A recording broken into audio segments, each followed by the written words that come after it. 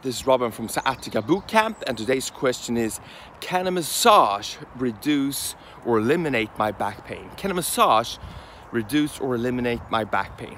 First off, guys, there's very few treatments that you just go for one treatment and then your pain is all gone, okay?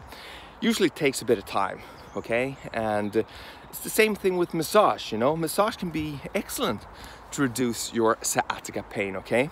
And a few tips when you go for massage. First off, you need to tell the masseuse how you want your massage, you know?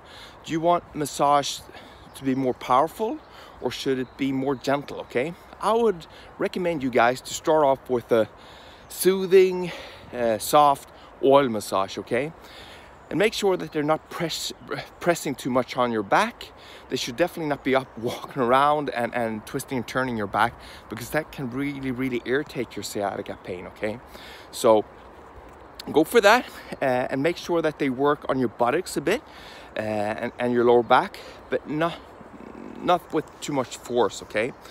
The other thing when you go for massage, make sure that you go to a person that has a good reputation and have all the right credentials, okay? You don't want someone to be messing around with your back if you have an injury or you might have a slip disc or a herniated disc, okay?